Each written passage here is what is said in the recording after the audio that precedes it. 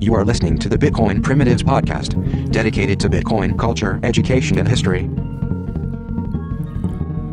Crypto-Anarchism. Crypto-Anarchism, or crypto-anarchy, is a form of anarchy accomplished through computer technology. Crypto-anarchists employ cryptographic software to evade persecution and harassment while sending and receiving information over computer networks in an effort to protect their privacy, their political freedom, and their economic freedom.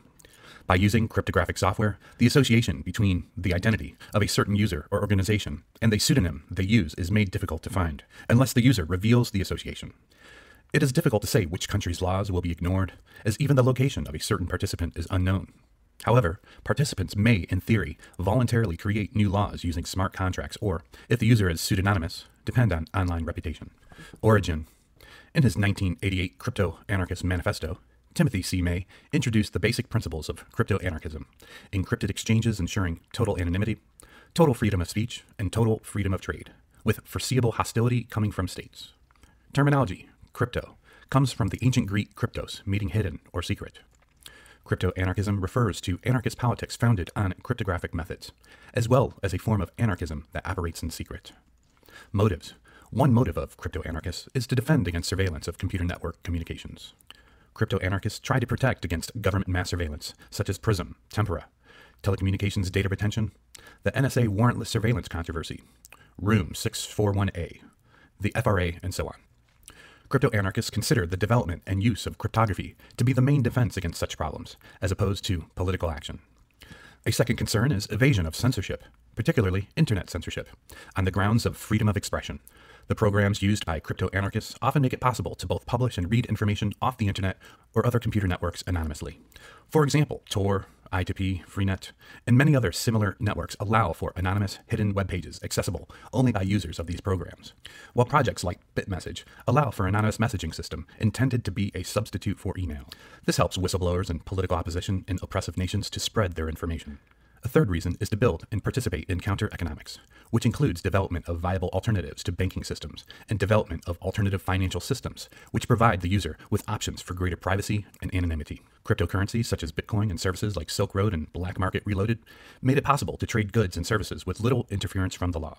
These are examples of centralized and thus vulnerable marketplaces or tools. Similarly, web wallets employed by Bitcoin users are also centralized and vulnerable. Decentralized and distributed marketplaces and currency exchanges are more difficult to target by law enforcement agencies and may provide more security to its end users. A decentralized and distributed marketplace in development is OpenBazaar. The technical challenge in developing and maintaining these cryptographic systems is tremendous, which causes some programmers to be interested in joining such projects. Cryptography and the law. Crypto-anarchists argue that without encryption abilities, messages, personal information, and private life would be seriously damaged. They argue that a ban on cryptography is equal to the eradication of secrecy of correspondence. They argue that only a draconian police state would criminalize cryptography. It is already illegal to use in some countries, and export laws are restrictive in others. Citizens in the United Kingdom must, upon request, give keys for decryption of personal systems to authorities. Failing to do this can result in imprisonment for up to 2 years without evidence of other criminal activity. This legislative key surrender tactic can be circumvented using automatic rekeying of secure channels through rapid generation of new, unrelated public and private keys at short intervals. Following rekeying, the old keys can be deleted, rendering previously used keys inaccessible to the end user, and thus removing the user's ability to disclose the old key, even if they are willing to do so. Technologies enabling this sort of rapidly rekeyed encryption include public key cryptography, hardware PRNGs, perfect forward secrecy, and opportunistic encryption. Many apps commonly in use today on mobile devices around the world employ such encryption. The only ways to stop this sort of cryptography is to ban it completely. Any such ban would be unenforceable for any government that is not totalitarian, as it would result in massive invasions of privacy, such as blanket permission for physical searches of all computers at random intervals, or otherwise raise barriers to its practical use, be they technological or legal. Such barriers represent a difficulty and risk to the users of such cryptographic technology, which would limit and potentially prevent its widespread adoption. Generally, it is the threat of prosecution which limits the use and proliferation of a technology more so than the ease of use of a technology in and of itself. Crypto-anarchism is an ideology that seeks to create and deploy information infrastructure that, by design, is unable to comply with authoritarian requests to break the participating individual's secrecy of correspondence. Plausible deniability. Crypto-anarchism relies heavily on plausible deniability to avoid censorship. Crypto-anarchists create this deniability by sending encrypted messages to interlinked proxies in computer networks. A payload of routing information is bundled with the message. The message is encrypted with each one of the proxies and the receiver's public keys. Each node can only decrypt its own part of the message and only obtain the information intended for itself. That is, from which node it got the message, and to which node it should deliver the message. With only access to this information, it is thought to be very difficult for nodes in the network to know what information they are carrying or who is communicating with whom. Peers can protect their identities from each other's by using rendezvous onions or similar digital signatures, etc. Who originally sent the information and who is the intended receiver is considered infeasible to detect unless the peers themselves collaborate to reveal this information. Research mixed networks, onion routing, and anonymous P2P for more information. Anonymizing communication protocols makes it difficult to know who is connected to any particular service or pseudonym. Because summary punishment for crimes is mostly illegal, it is difficult to stop any potential criminal activity in the network without enforcing a ban on strong cryptography. Deniable encryption and anonymizing networks can be used to avoid being detected while sharing illegal or sensitive information that users are too afraid to share without any protection of their identity. The information being shared could be anything from anti-state propaganda, whistleblowing, organization of narcotics distribution, distribution of reports from political dissidents, anonymous monetary transactions, etc. Anonymous trading.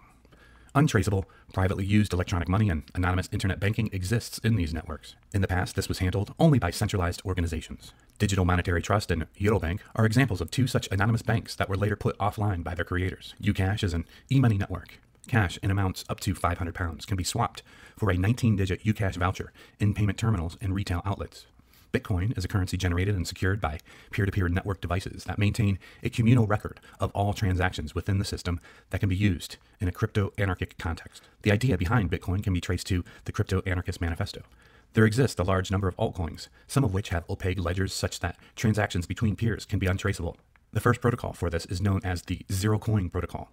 Research Monero. Some altcoin currencies also act as decentralized autonomous organizations or act as platforms for enabling such organizations. Silk Road was the first anonymous crypto market. It operated using the Tor network and all transactions used Bitcoin. It was shut down by the FBI in 2013. Silk Road was quickly replaced by other crypto markets, and today there are several competing markets operating in parallel. OpenBazaar is an open source project developing a protocol for e-commerce transactions in a fully decentralized marketplace. It uses the cryptocurrency Bitcoin and was inspired by a hackathon project called Dark Market. Anonymous trading is easier to achieve for information services that can be provided over the internet. Providing physical products is more difficult as anonymity is more easily broken when crossing into the physical world. The vendor needs to know where to send the physical goods. Untraceable money makes it possible to ignore some of the laws of the physical world, as the laws cannot be enforced without knowing people's physical identities. For instance, tax on income for online services provided via the crypto-anarchist networks can be avoided if no government knows the identity of the service provider. Assassination market is a Tor-based market operating by a self-described crypto-anarchist going by the pseudonym Kuobataki. In the Cyphernomicon, Timothy C. May suggests that crypto-anarchism qualifies as a form of anarcho-capitalism. What emerges from this is unclear, but I think it will be a form of anarcho-capitalism market system I call crypto-anarchy. Another quote in the Cyphernomicon defines crypto-anarchism under the title, "What is crypto-anarchy?" May writes, "Some of us believe various forms of strong cryptography will cause the power of the state to decline, perhaps even collapse fairly abruptly.